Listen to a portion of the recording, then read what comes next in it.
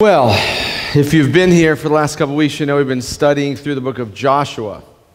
And this week, and you've probably watched on Facebook too, you see we've got these things posted. This is what we're going to do, and we're going to study chapter 2 of Joshua, and we're going to learn about Rahab the prostitute.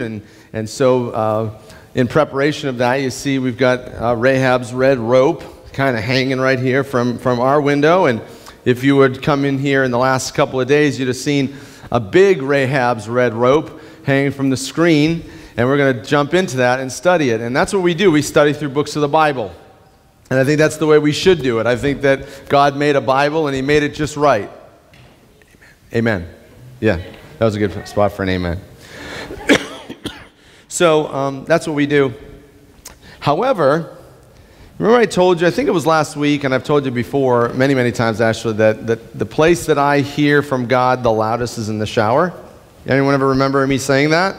Yeah? Anyone else have a spot that they just like absolutely hear from God, like their prayer closet, their spot? I don't know if it's your closet, like literally, or if it's in the car, or if it's in the shower, but what's that? On the lawnmower. You must hear from God a lot. So I know this is weird, but I took a shower today.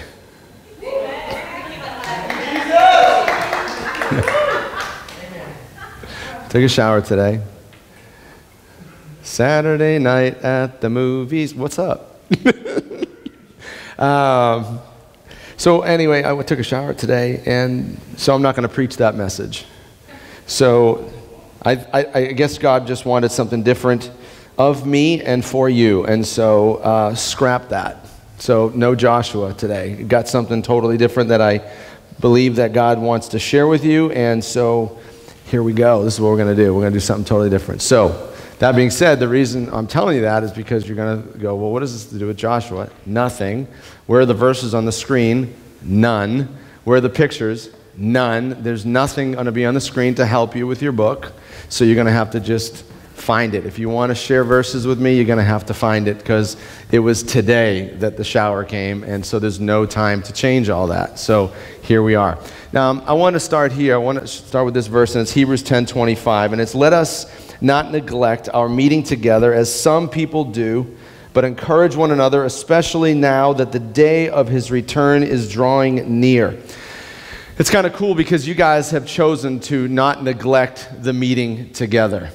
It was yesterday that I actually received a text. I'm not going to say who it was. I received a text from someone who comes to this church extremely regularly and texted me and asked me if we were actually having church tonight.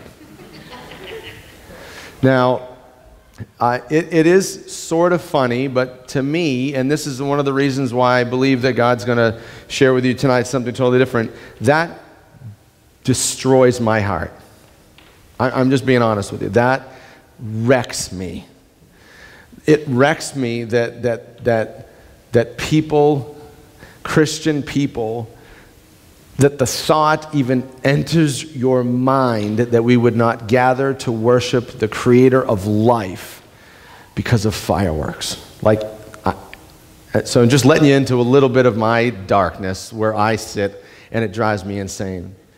But you chose to meet tonight. You've not neglected, and so kudos to you. I think that's absolutely wonderful. Now, I think that verse is very appropriate for us because it says now that the day of His return is drawing nearer. And I don't know when Jesus is coming. Nobody knows, but I do know this. It's closer today than it was yesterday. So it's very apropos that we get together and encourage one another. See, that's why we came here. We came here to encourage one another. I didn't come just to encourage you. I've come that you might encourage me. But I can't tell you what to do. I can only be obedient to the Lord in my own life. And I want to encourage you tonight. And I think, this is what I want to do. I want to just frame it right here. I want to start this way. This is how I want to encourage you. And when I say I want to encourage you, I think that the Lord really wants to encourage you. We are celebrating, I don't know how much celebrating we're going to do tonight because of the weather, but we're celebrating July 4th, our independence for our country. It's a big day. I mean, It's a big day. It's so big, it's bleeding into other days now. I went to Mount Dora last night. Anyone go to Mount Dora last night?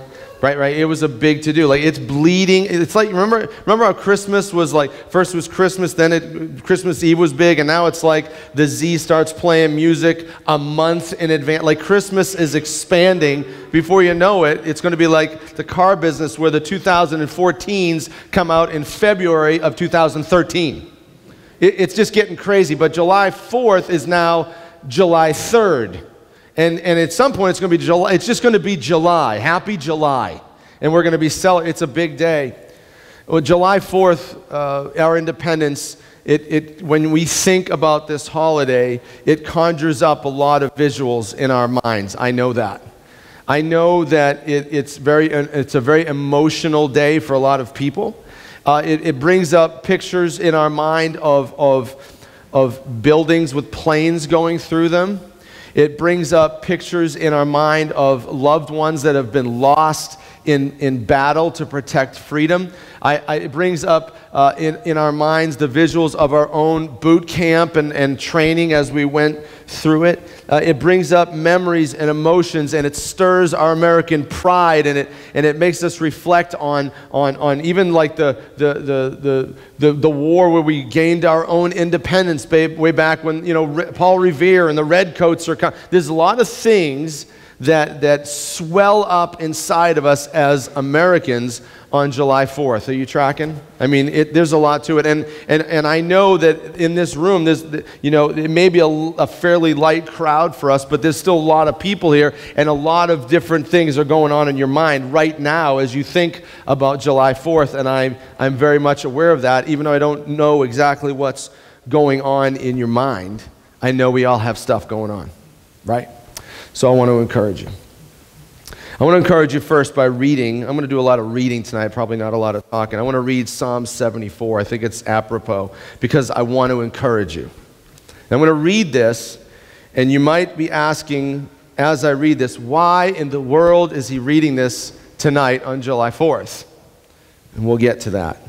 So I'm going to give you a moment to get to Psalm 74. I don't know where it is in your pew Bibles there, even though we don't have pews, but please do yourself a favor and open up God's Word. Don't cheat yourself. What is it? 401 in the yellow and oranges. Should be right around there, ish, right? Ish.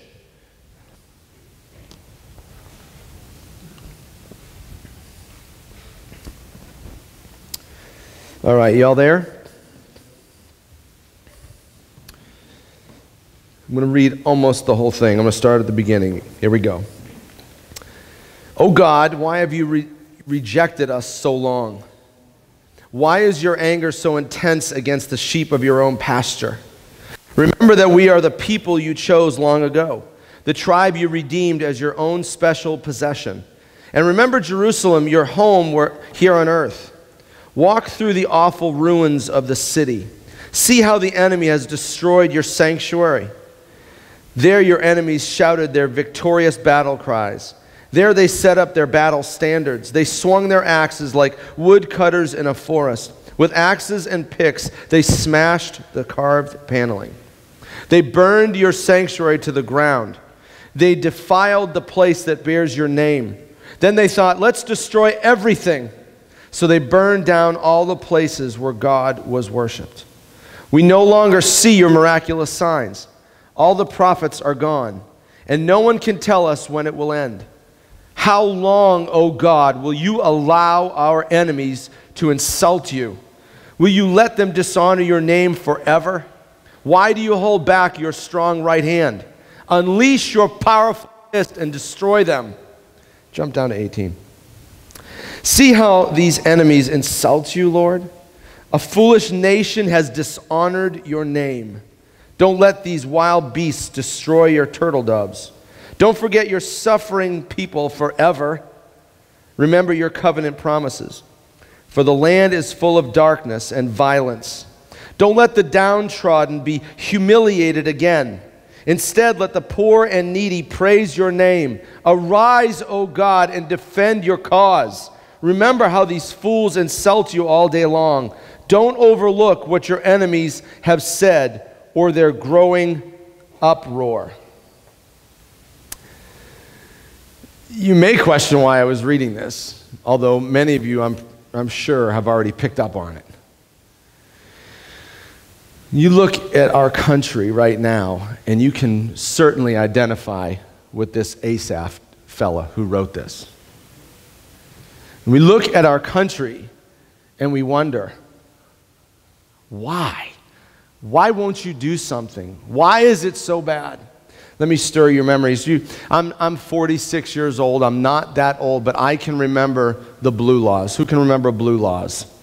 Where things were just closed on Sunday. Not that Sunday is any more special than any other day, but it was perceived that that was like God's day. And so most of our population would just go to church that day. And you'd go to church in the morning, and then after church service was done, you'd go and you'd have dinner on the grounds, lunch on the grounds, right? You'd go out to the side between you and the graveyard. You'd eat and hopefully not end up there. You'd end up back in the church. And you'd worship all day. That's just what you did. And stores were closed that day, not only to honor that, but people didn't work that day. You couldn't get people to work on a Sunday. Why? Because they were here. They were in church. Well, those days are gone.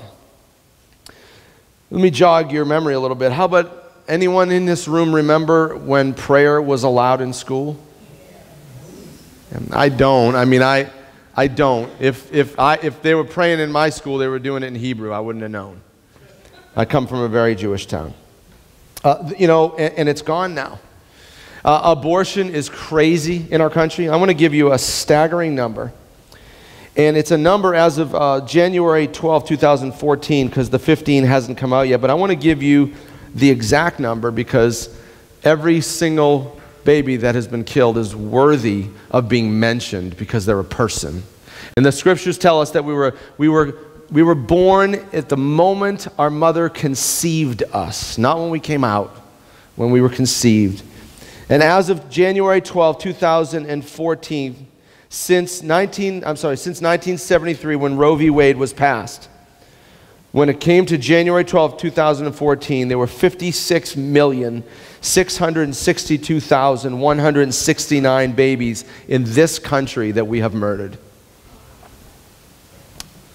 Obviously, I'm not the only one who's seen what's going on the news here lately with same-sex marriage, and people are up in arms. I hope that you guys watched what I had said on Facebook. We need to let me just put it in a little capsule. I'm not asking you what your opinion is. That's between you and God. But there's one thing that we all have to do, whether you agree or not. Starts with an L. Can you say it for me? Love. And shame on anyone, honestly, shame on anyone who gets on any social media and blasts people because of what's going on. That's not how you don't win people to the Lord through telling them that they suck. Okay? You tell them that they're loved. It is the love, the goodness, the sweetness of God that leads to repentance. It was just the other day that another story, I think it was in Oklahoma, where they're taking the 10 Commandments down out of the courthouse. You guys see that? It's not the first one. There's been many. And that just kind of makes you a little upset, doesn't it? You know, you can't, in some places you can't preach the Bible tells we should do this, the full counsel of God, you know, like all of it, cover to cover, where it's getting to the point where you can't really do that anymore in some places because it's considered a hate crime, some of this stuff, because we're not agreeing with someone's choice, and so who are we to tell? And so we're being threatened as Christians, forget, you know, just preachers and church buildings and all that, but us as believers, we're being threatened that we can't share the truth of God's word because we may get arrested, or maybe they'll take our tax-exempt status away. Let me just comment on that off the Bible. This is just me. The Bible does tell us that we're supposed to give to Caesar what's due him. We give to God what's due him. We'll go pay taxes. I don't care, but we're not going to stop preaching the truth of God's word at this church. I don't know about any others, but that's just here. Let me get back over here. here's a big one, and I don't know if I'm the only one who gets kind of bummed out about this, but do you know there's about 70% of us in this country that profess to be Christians? You understand this, that's the common number? I'm not God. I don't know how many really are. I mean, it could be 75, it could be 20%. I have no clue, but 70% of us say that we're Christians. Now, that is a massive majority. Would you not agree? That is a big-time majority. Yet we are forced as a country, forced in the public schools that we pay for to teach evolution as truth. Anyone else get chapped about that? It kind of bugs me. There's frustration with this apparent downward spiral. Are you guys understanding now why I read Psalm 74? Does Psalm 74 speak to you right now in this country as we celebrate July 4th? So as we celebrate July 4th, we're thinking fireworks, we're thinking cookouts, we're thinking George Washington, we're thinking independence, we're thinking, hoorah, this country's awesome. But at the same time, right, that's over here, but at the same time, don't we all feel a little bit like, man, what happened here? What is going on with our country, and why can't we fix this thing? Do you guys get both of them?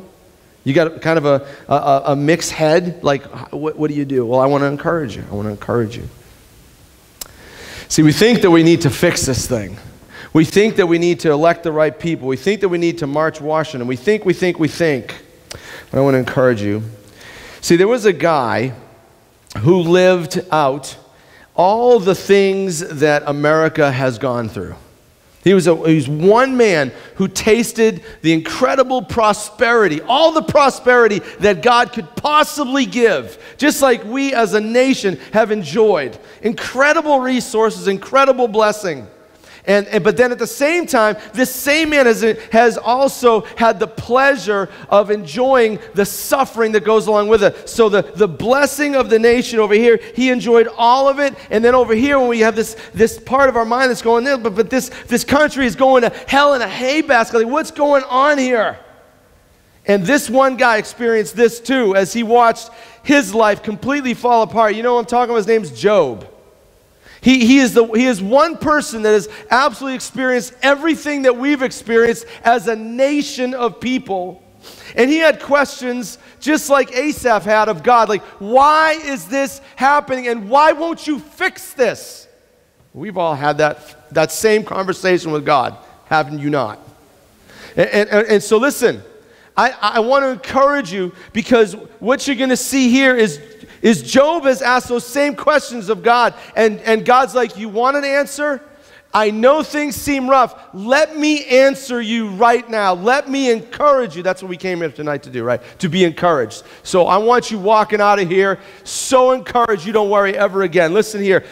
God of the universe is about to lay out his job description to Job, and he's about to lay it out to you so you don't have to worry about this stuff anymore. Job asks him some tough questions, and I'm going to read the entirety of Job 38. If you want to read along, you can, or just close your eyes and listen. It's fine. Chapter 38, then the Lord answered Job from the whirlwind. He steps out, and he says, Job, who is this that questions my wisdom with such ignorant words? Brace yourself like a man, because I have some questions for you, and you must answer them. Now get ready. Get ready for the job description of God. You ready? Where were you when I laid the foundations of the earth? Tell me if you know so much. Who determined its dimensions and stretched out the surveying line? What supports its foundations, and who laid its cornerstone? As the morning stars sang together and all the angels shouted for joy. Who kept the sea inside its boundaries as it burst from the womb, and as I clothed it with clouds and wrapped it in thick darkness?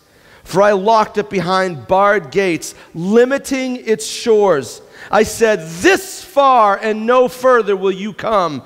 Here your proud waves must stop. stop. Has anyone ever in this room ever stood at the shore of the ocean and looked out at this magnificent ocean that's so powerful, and you see the waves coming in, right? And don't you feel so small?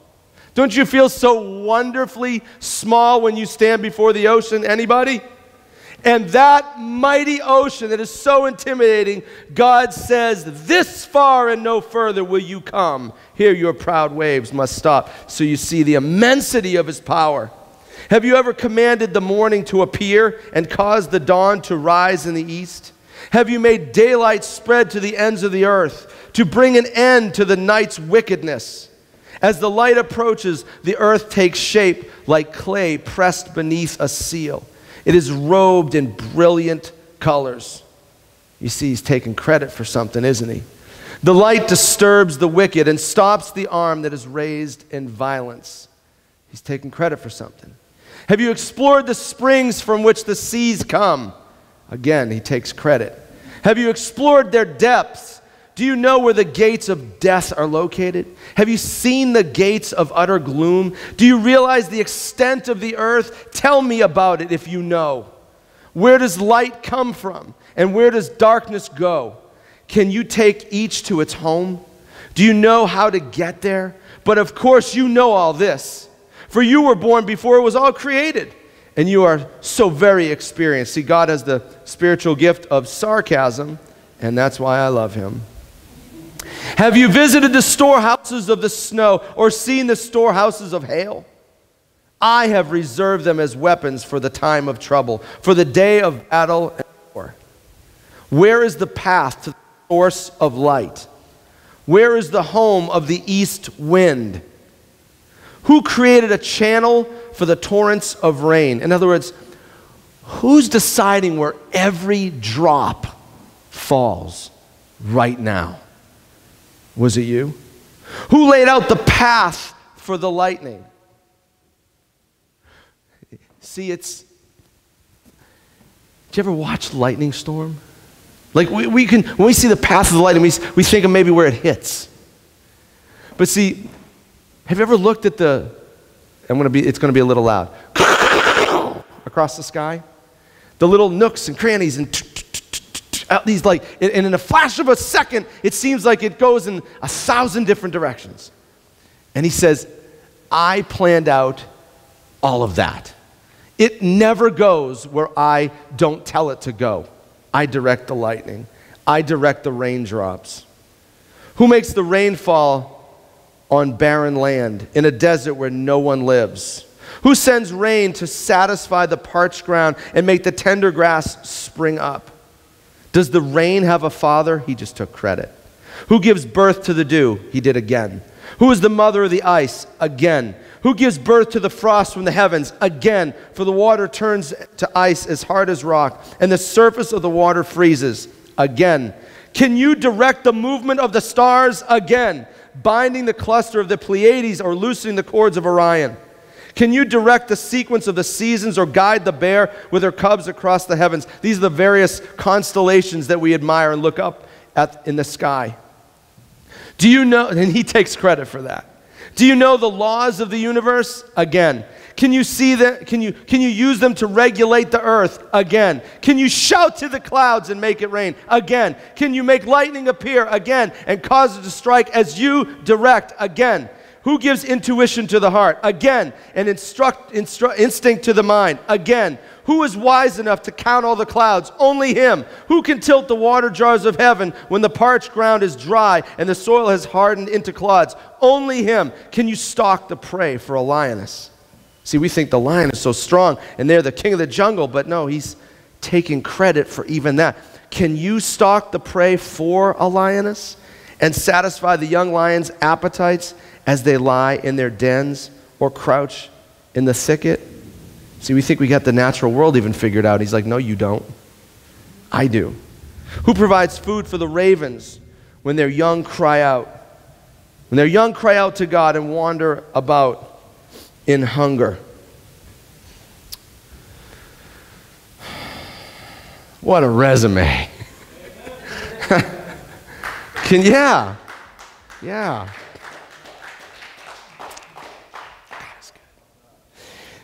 I'll bring you back to the Psalms here real quick. Psalm 72. It's David's last prayer in the Psalms. He wants to encourage you tonight. See, he says in Psalm 72, 18 and 19, he says, "Praise the Lord God, the God of Israel, who alone does such wonderful things. Praise his glorious name forever. Let the whole earth be filled with his glory. Amen and amen." See, we look at the list of all the stuff that's going on in our country and we're like, why? Well, we got to figure this out. We got to fix this. What is going on? Lord, why won't you fix this problem? And I'm here to tell you, he's got this. Jay, I'm picking on you. He said, my back is hurting because I feel like I'm carrying the weight of the world on my shoulders. It's not your job. It's not our job to do that. It's his job, and listen to his resume. Can you shout to the clouds and make it rain? Can you regulate the earth? Can you stretch out the heavens and move the stars? Can you count the clouds by name and number? Can you do that? What makes you think you can fix this country? And what makes you think that this country isn't exactly what he ordered it to be right now? Exhale. Exhale. There's so much tension in the body of Christ. How can we save this country, the place going to hell? Exhale. This is this is his dirt, and we're his people. You know, in Romans chapter, go here too, Romans chapter 13. See, we worry about stuff all the time, and we carry these loads that we don't need to carry. And he said, I came that you might have life and have it abundantly. This is part of it right here. Carrying the weight of the world on your shoulders is not what you're made to do. Romans 13:1. Everyone must submit to governing authorities, for all authority comes from God, and those in positions of authority have been placed there by God. Listen. Do you think, for a second, I'm going to step on toes. Do you think that you elected Barack Obama?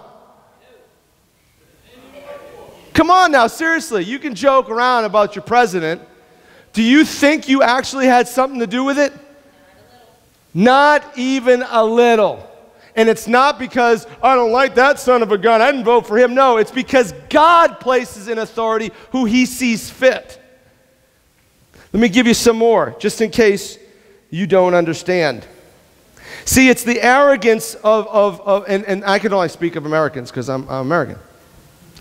It's the arrogance of not only Americans, but people all across the earth that think that their nation, that their country rises and falls because of strong leadership and greater intellect and much better economics and better education system and better health care and guns and this and that and my philosophy and we're a democracy or a republic and you're a communist and we're better and this and that. No, you're all wrong. I'm wrong. That's all wrong. Acts, don't jump, Jess, I skipped. Acts 17:26.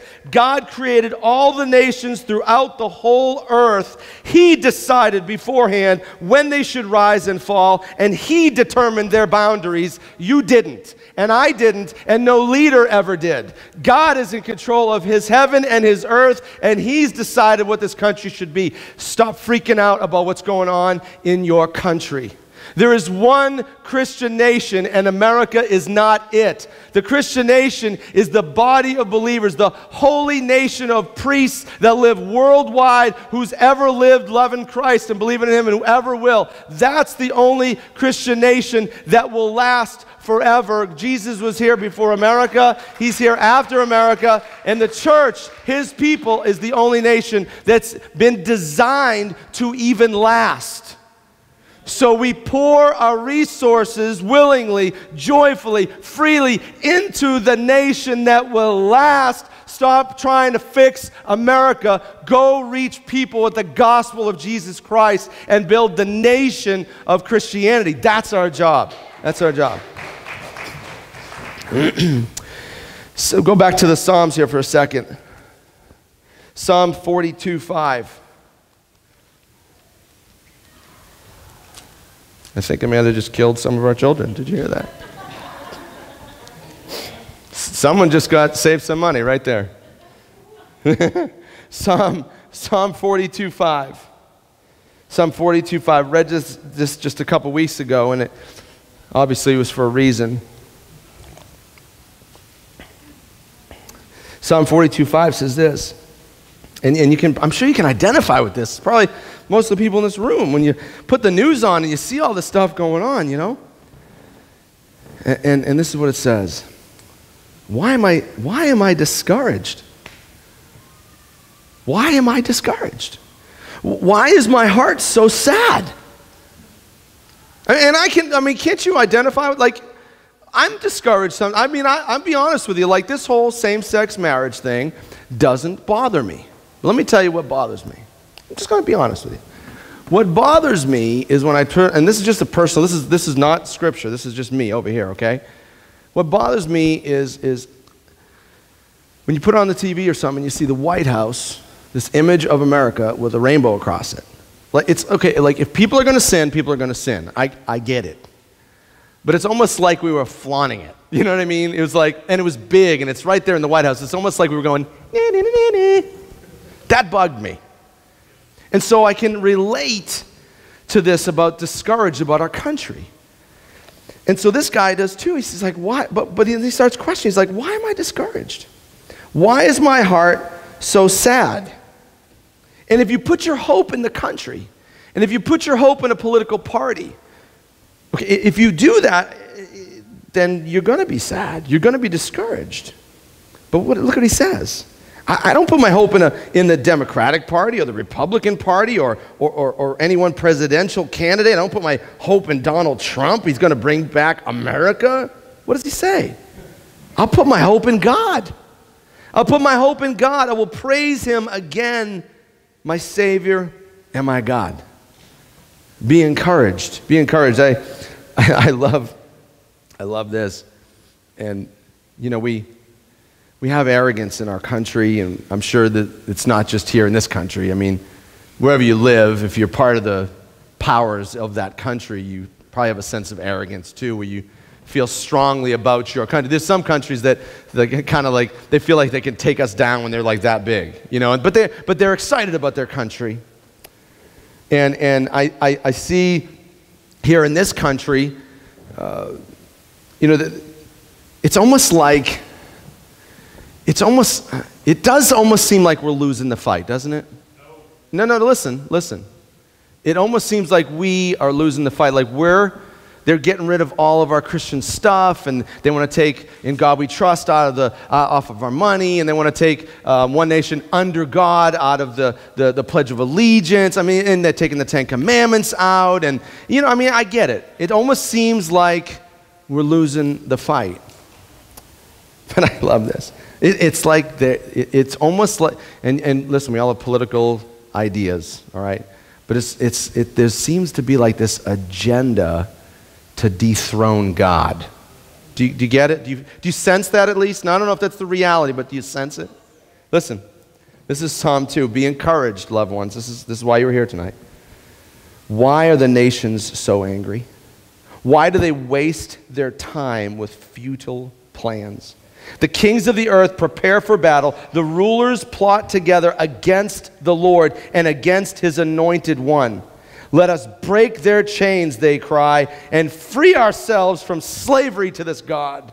I love this. But the one who rules in heaven laughs. He laughs at these little efforts. Oh, we're gonna take America for this agenda. We're gonna take America for that agenda. He's in heaven on his recliner with his feet up. He's not freaking. We're out there going, gotta get on Facebook and tell them they're a bunch of jerks and losers and how there. And he's like, I got this. What are you even worried about? He's up in heaven. And all this evil's making plans against him, and he's laughing. That's like if I was going to go up and I'm going to challenge Chris to a fight, he would look at me and go, that's what he would do. He would laugh. And that's exactly what's going on here. We don't need to be freaking out. We don't need to be freaking out. I'm going to end, believe it or not, here. I know this is short. I know.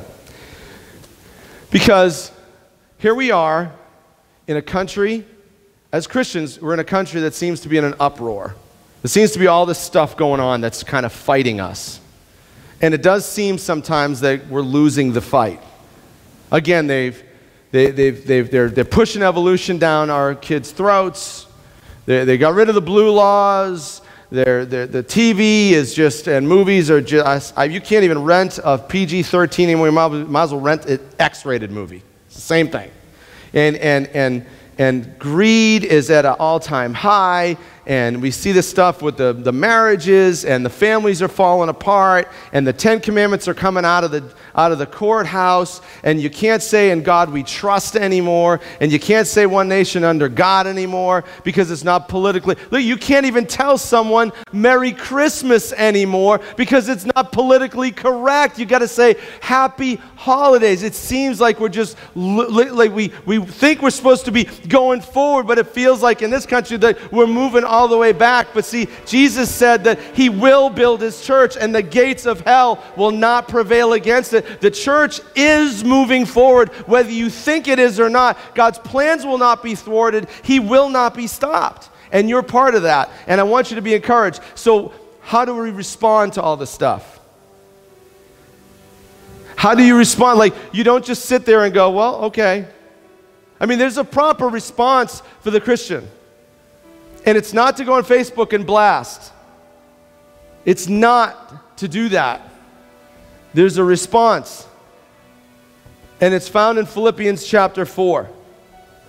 You can go there if you want. It's a very popular section of Scripture. I'm going to read it with you, and then I'm going to do it with you right here. We're going to live it out right here. Amen. God's Holy Spirit inspires the Apostle Paul to write these words. The same Holy Spirit that's in heaven right now, laughing at the plans of evil to try to dethrone him. And that's the God you serve, and you're his kids. And he said, don't worry about anything. Instead, pray about everything. Tell God what you need and thank him for all he has done. Then you will experience God's peace, which exceeds anything we can understand. And his peace will guard your heart and mind as you live in Christ. And so let's take this opportunity to do just as God has asked us to do. And let's not worry about anything, but let's pray about everything the way he told us to do it. I'm going to lead you, and then I'm going to get quiet. I'm going to give you the opportunity to have some one-on-one time with the Lord before we take communion.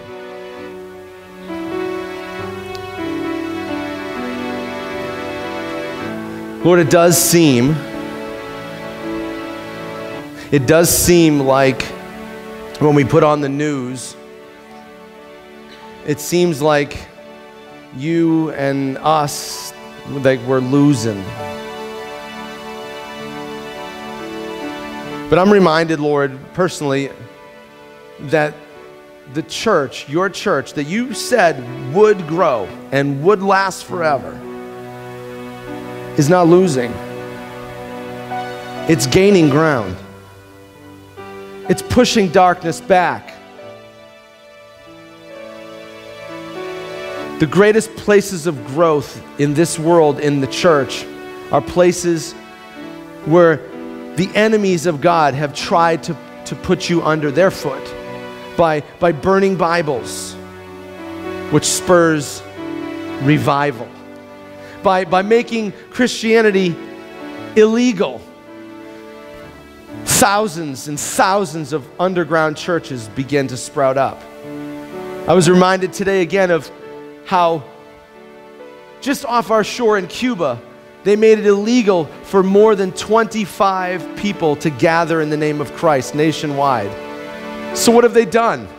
They forced us to do exactly what you wanted to gather in homes by the millions and worship you. And it's growing there where it's most persecuted, proving yet again that nothing will stop this unstoppable force called the church. And Lord, even though it seems like we're losing, oh, we are winning.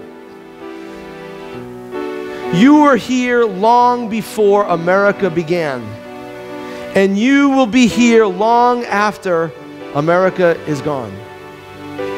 We thank you, Lord, for this amazing country that we live in, the incredible natural resources, the incredible people that live in the diversity that is here, the incredible beauty, the splendor for our eyes to lay on every single day, no matter where we go, from the sunsets to the mountaintops. Incredible. Better than any place on earth. We thank you for the freedom that you've given us these 200 plus years to come and actually worship you freely.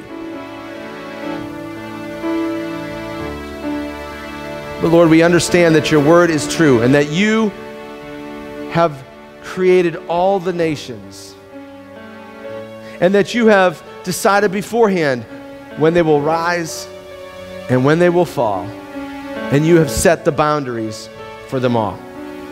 And we as your people live within those parameters of time and space while we're here. But we're reminded right now that we are not from here and we will not stay here. That we are just foreigners passing through this land. And we look forward to a greater nation that's not built by human hands but built by you. Eternal glory with you, Father, given to us by the blessing of your Son. Lord, you are so good to us, a people, the bride, the body of Christ. You're so incredibly good to us. As we go quiet, we're going to take a few moments, Lord, to just acknowledge the incredible things that you've done in our lives individually, as families, as a church, as a nation. We can lift up our authorities, our president, our congressmen, our sheriffs, our city councilmen, whatever we choose to do. But we could take some time to thank you for all those things that you've done and provided for us. We'll also take a few moments to just lay it before you, the things that are on our hearts that we feel like we need to see, we need to experience. We want to see for your country here in America. We want to lay before you the things that we'd like to see happen in your eternal nation, the body of Christ, the kingdom of God. And as we do it, Lord, we pray in expectation to receive the back end of that promise, which is that we will receive the peace that surpasses all understanding, and that it will guard our heart and mind as we live in Christ. So we pray.